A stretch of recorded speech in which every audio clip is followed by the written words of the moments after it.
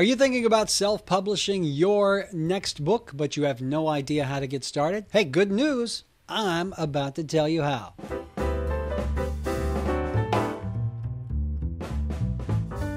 Hey guys and gals, boys and girls, authors and author wannabes. Hope you're having a fantastic day. Your old buddy Tim here, dispensing all kinds of advice, even though my voice a little raspy today. It is it's the summer here in Alabama. It's like 105 outside, and there's all these little things floating in the air, pollen and all kinds of ragweed, and it just kind of settles in the throat. And this is the result. So if I have to clear my throat, I'll try to hit the mute button. But please bear with me. I promise it'll be worth it. Today we are talking about self-publishing. And quickly, if you have questions about what we do on this program, do me a favor. You can drop them in the comments below. If I use your question on a program, you're going to get a free digital copy of one of my books. Also, if you like what I do here, click that subscribe button. Give me the thumbs up. And you will be notified anytime I release one of these. So, hey, today the question comes from Brenda. Brenda says, Tim, I have never published a book before. I am thinking about self-publishing. Is that a good idea or not? Well, Brenda, thank you for the question. And it's one that I get a lot because self-publishing is the new way to bring your book to market quickly. But before I answer your question, let me kind of give you some pre-qualifying comments, because self-publishing is it's an option. It's a great option, but it may not be the best option for you. Now, here's how you tell. It comes down to what you hope to do with your book, Brenda, because you can self-publish or you can attempt to traditionally publish, and I've got a whole another video on traditional publishing, so I'm not going to go in too deep. The differences between the two is if you go the traditional publishing route, typically you've got to try to get an agent, which is like pushing a boulder uphill that rolls back over you. It's very hard to do. That agent then has to take you on as a client and hopefully sell your book to a publisher who will handle the publishing and distribution. That's all well and good.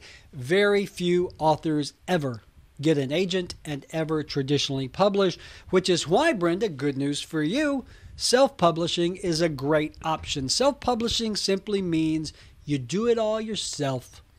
You write the book, you edit the book, you get the book cover done, you do all of that stuff. Now, you may not handle all of those tasks yourself. I assume you're going to write the book, and I assume that you're going to at least give a first pass edit to the book.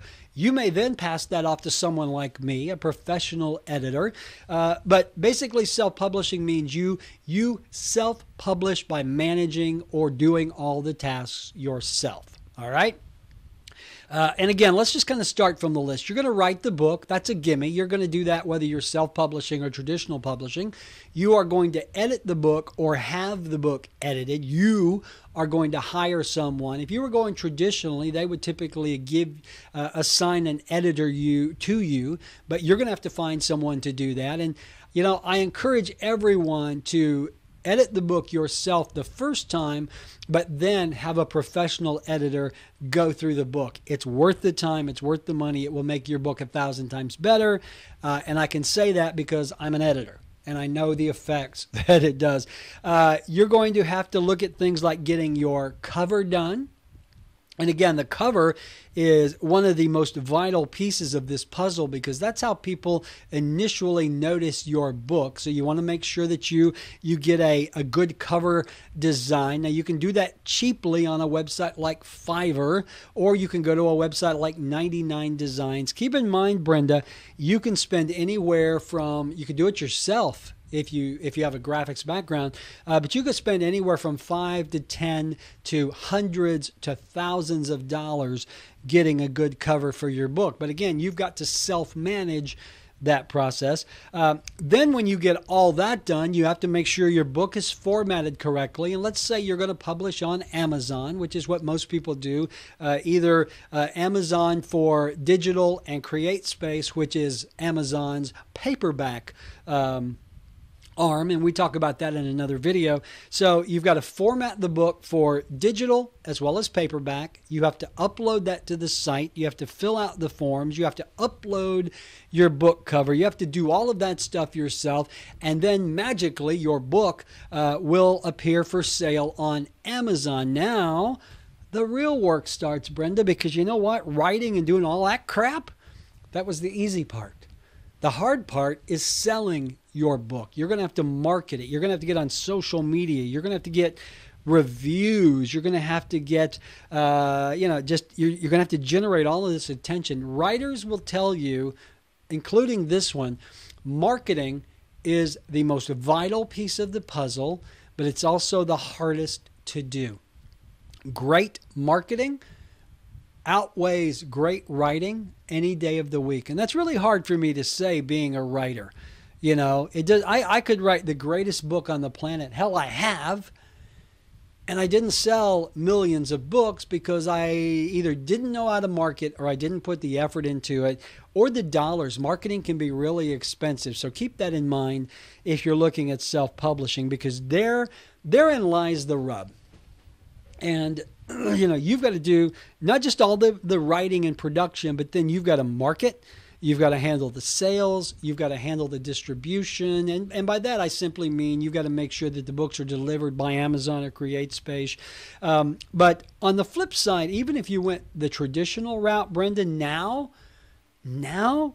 big publishers are basically glorified printers. They're not going to do much, if anything, to help you market the book. You're still going to have to do that. They're going to print the book, they're going to get it into bookstores, and they're going to keep the majority of the profits. And there is the main benefit to self-publishing is, let's look at the pros. Okay.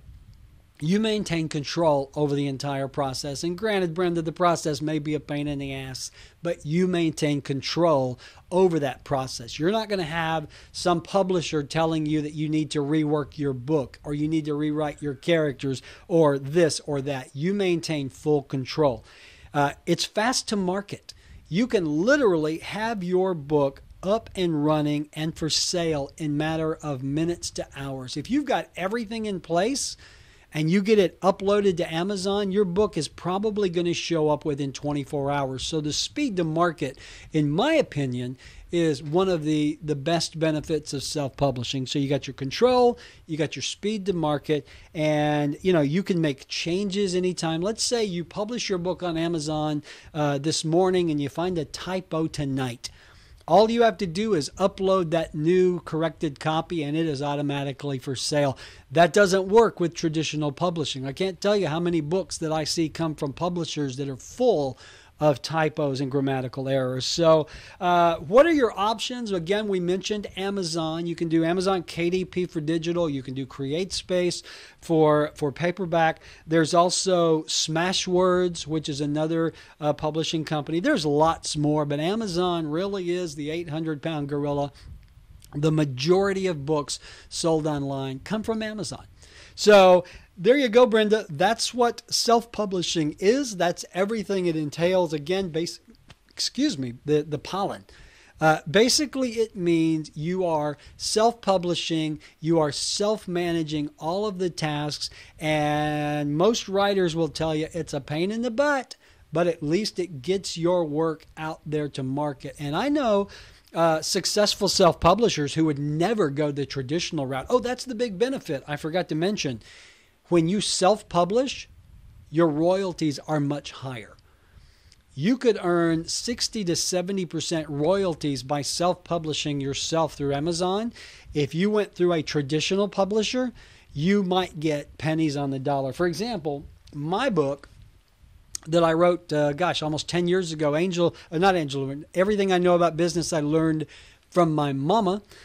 This was traditionally published. I had an agent. He sold the work to John Wiley, big New York City publishing company, and I think for every $24 book, I think I got like $1 or $2.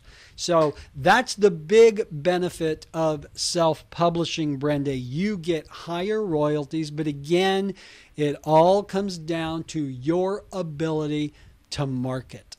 So if you want to try the traditional route, get your books in bookstores all over the country and give up all of that stuff, good luck to you. Again, your chances, your odds of that happening are slim to none. But if you want to pursue self-publishing, I encourage you to do so. Do a lot of research. Go to Amazon. They've got wonderful help files that explain the entire process to you. Keep in mind, again, the writing is a very small piece of this puzzle.